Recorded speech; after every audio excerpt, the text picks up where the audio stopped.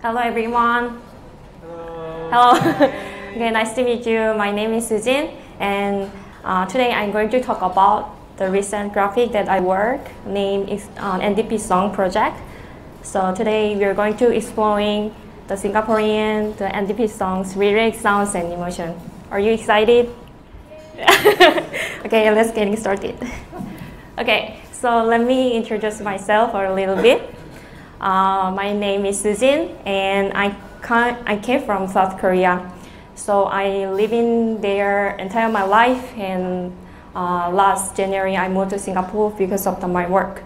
So previously I studied in music college for 4 years, and then after that I really wanted to make my own the music application, but I couldn't write down the single line of the code.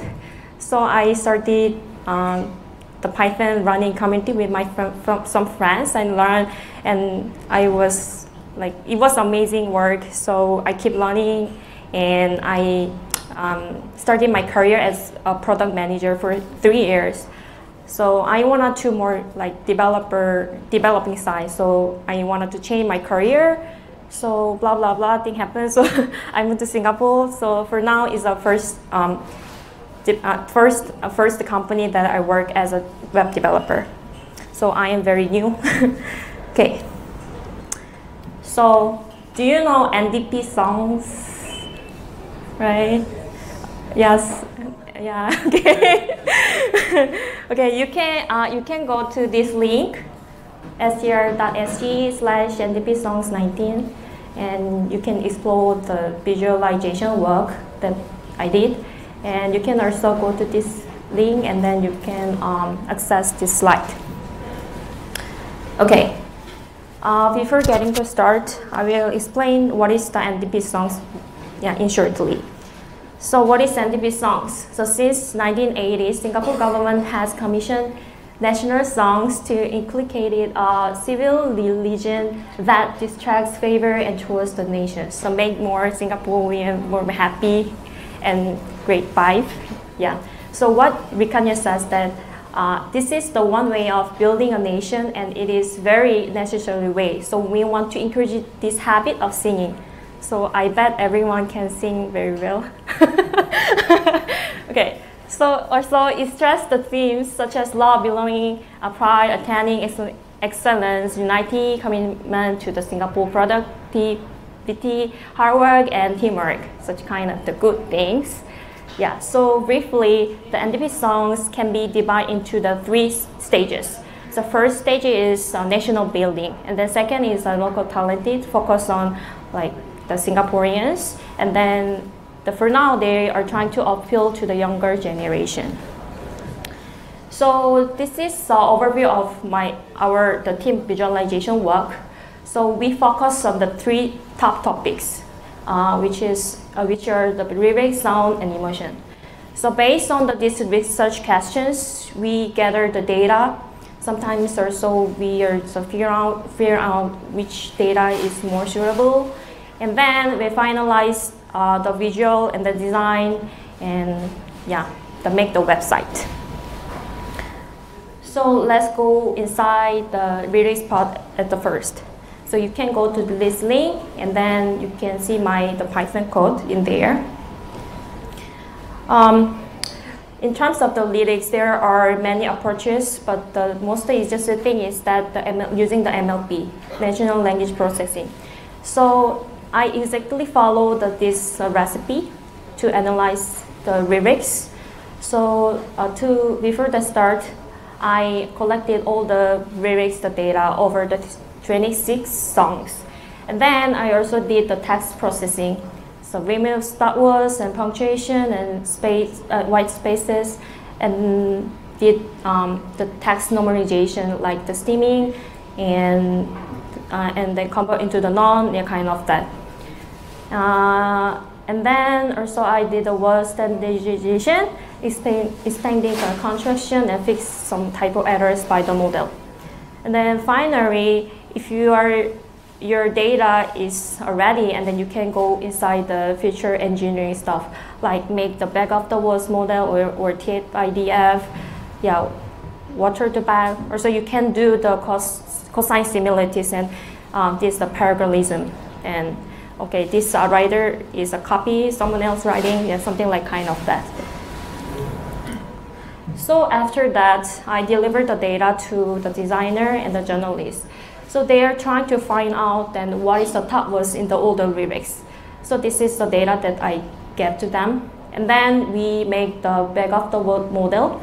And then this data is converted into the finalized graphic. So our designer make this nice heat map based on our data. Yeah, so I don't know, you may know the previous research question. So our research question was how NDP song lyrics have changed over the years. So based on our data, we found that Together peaked at 21 times in 2013, one song named Singapore, One Singapore. And Dream has been the most continuously used. Only 6 songs have not used it over the years. So that was quite interesting for me. Okay, the next, sound analysis. This is the most fun part that I did. So if you wanted to analyze the sounds part, you may know about the good understanding about the signal processing or film transformation, something like that. So it is very, very hard and tricky to start and get the information data from the sound, exact the sound waveform. So instead of those kind of approaches, I found a very good API in the Spotify. So if you go to the spotify.com, and then you can find a lot of APIs which support the sound analysis based on their algorithm. So when I fetch the data on the particular ID, and then I can retrieve such kind of the information data. For example, I can also see duration, key mode, time signature, acoustic, extensibility, energy, blah, blah, blah, something like that. And then I did draw the chart using the Python library. So it was pretty cool. But however, you can see that there are so many information. So we want to get which qualities are more important and more understandable for the normal readers. So we filter features and min-max normalizations, and then change names to be more familiar word. For example, speechiness. When I say the speechiness to my mother, and then she might know that, what is that, right? The balance, if I said that, no one can understand. So instead of using little bit sounds sophisticated and scientific word, to be more sounds like natural or the familiar. So we change the word and then draw the speech chart. Actually, I was trying to make the radar chart using the D3 and Vue.js, but I couldn't do that. So if you wanted to draw based on the mathematics, and you can visit this link and follow the tutorial. So after that, we also make the music search widget based on the qualities that we got from the Spotify. So it was pretty cool. And also our journalists make the storyline based on the data. So we compare between the real Singapore original and then the remix version. So it was quite interesting. We overlaid the 2 different songs polygon at the same place, and then we can figure out which qualities are really effective and different. So for example, the spoken words are increased, and then I don't know how many you guys have listened this music, but the introduction, the part, there are also rap part, sung by Lion? Yeah, I forgot his name. Anyway, the rap part is there, and then danceability, you can see there significantly the latitude is increased. So it means that this music has more beat in the background. So, how NDP song appeals to younger audiences with remix and pop melodies. So, I don't know is it correct, but it seems to be carry on in the pop sensibilities and a bit vibrant to appeal to younger audiences. Yeah. Okay, let's go to the development side. So I'm going to tell about how we build the interactive user plot. So we designed the interactive user's emotion chart based on the lossless complex the model. Actually, he suggests that all the universe share the same emotion, regardless of the culture or race or the nationalities. So this chart identified two dimensions of the emotion, which are the balance and eraser. So this model characteristics the subjective aspect of the emotion as opposed to the cognitive or the biological aspects. So it's very, very subjective diagram. So if we apply this model into the music area, so we also can figure out that this music sounds a bit happier or relaxed and make me sad or make me more dance, kind of that. So currently the many the music mood recognition or music classification that using the machine learning or deep learning model, they use this model. So this is quite well known, the mood model using mode. So so we want to make more simplified. So we get rid of all the the inner circle, and then introduce the emojis on the axis. So this is the final version that we made. So now I'm going to tell about the overview of interactive emotion chart development. Yeah. So I made with Vue.js. So if you see that, and you can divide this whole chunk of the chart into the three sections: the carousel plot and the scatter plot and the submit button. So actually, this is very, very tricky to understand the whole of static flow, but I wanted to delay more, simplify, and then make more you guys more be to understand the whole structures. So basically, there are two states, two main state, which are the on stage and the stage. So when you drag the component in here and then drag it here, and the dragging and active is updated. And then if you drop down here, and then the condition will be checked. Okay, this circle is here or not. So if the circle is inside the plot, and then stage will be push the new element, and then automatically the on stage is a filter.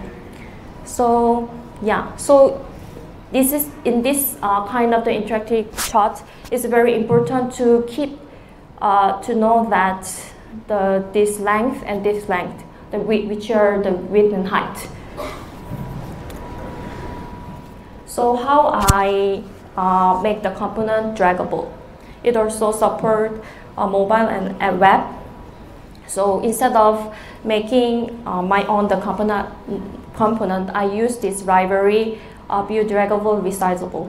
I didn't use resizable function inside, but it was the pretty well function that I can use, yeah, and then apply it. So it also supports a lot of functionality inside there. So you can also define handlers for the resizing or restrict the size and movement to the parent element, or so snap the element to custom grid, yeah, something like that. But it also has some problem, because if you wanted to prevent native scrolling on the mobile browser, it is very important to add the event, to add the stop propagation and the prevent default. So when I ignore this function in here, and when I drag and drop down the circle inside here, the mobile doesn't work properly. So after I applied this solution, and then there was no any kind of the problem anymore. So this is one solution that I solved. Yeah, so then let's figure out how can we validate the data is valid in here or not. So it's a very simple like mathematics. So if we know that this coordinate and this coordinate, and we can calculate the length, width, right? And then we also know that the width. And we can just figure out, okay, this point is here to here, and then okay, match, and then its plot will be true. Otherwise, it would be false. Yeah. So then how we know that the scatter plot coordinates the full coordinate. So as a front-end developer, we have to know that we have to make sure that all the websites should be support all cross browsers and devices at the same time. So it's a very tricky to make and to keep the same time. So we can also use the get bounding client to lag method and simply subtracting the coordinates of the parents. Yeah. And also, yeah, you can see the code inside here. And then at the final, and then we can get the range here. So even though the browser with the screen size has changed, or if you use a different screen size of the mobile, and all the functionality will be occur, and then we can keep the same the coordinate. I mean the same look. So how can we make the responsive chart? So if how to keep all the data position across all the screen size. If we can say that this is the mobile and then this one is a desktop, so the screen size might be different, right? If we say that two times more expand and scale up, and your job is going to be to keep the same position in here and here. So to solve this problem, and you can use the scale factor corresponding to x and y.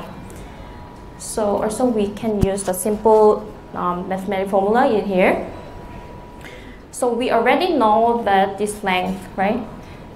So to get the scale factor, smaller length divided can be the larger length, and we can get the ratio each point. So this point will be saved in our DB database, and no matter this length will be changed or not, right? If we know the ratio and then just multiply the whole length, and then we can get each point. Yeah. So on the other hand, I also had some very tricky problem. The one thing is that controlling the J index on SVG element. So basically, the J index in an SVG is defined by the order of the elements appear in the document. So it doesn't work on the SVG elements such as a G or path or circle, kind of that. So in the last graphic, you can see that when you hover on the circle, and then the circle should be appear on the top, but it doesn't. The JX does not work. So what I did was to plotting things on the top by reordering and appending them. So make sure that don't forget to update its date. So that's very important. So another thing that I run is that don't use index as a key on the transition group. So there are so many interactions and animation is going here and there, and you maybe use the views transition group, but I also faced some problem. The animation was tweaking and that does not work, sometimes. So I figured out what's the reason. The main reason was that you just use directly the index in the key. So the list will never have anything move animation when the list is reordered, and it defects the purpose of using the transition group. So don't use the index directly here inside the key. So you have to make sure to use unique key. Okay, this is the final result. So what I felt the whole process was very interesting and very fun. Yeah, and also very interactive. So I can also play and listen to music and get to know about the Singaporean the music as well. But on the other hand, I found that most data points are packed in the center of the plot because for users they have to implement 26 steps, right? So I bet no one completed all the implements. So that's why I think that most of the points are packed and then just gather inside the bear. Okay, so which NDP songs is embedded in Singapore soul? So in my opinion, I think that those are groups can be the beloved song by the Singaporeans. For example, We Will Get There, or Where I Belong, and Reach Out for the Skies. Okay, let's wrap up. So this is the story in the working process that I did. So I hope you guys have some inspiration or get some ideas for your data visualization or the storytelling. So if you go to this link and you can check our team interactive graphics, it is amazing, and also you can grab some ideas from our work. So I hope you guys visit link and enjoy a lot. Okay, so I'm also very interested in the music, and my hobby is running. So if you want to run with me and just talk to me, okay? Yeah, thank you for listening to my talk. Thank you.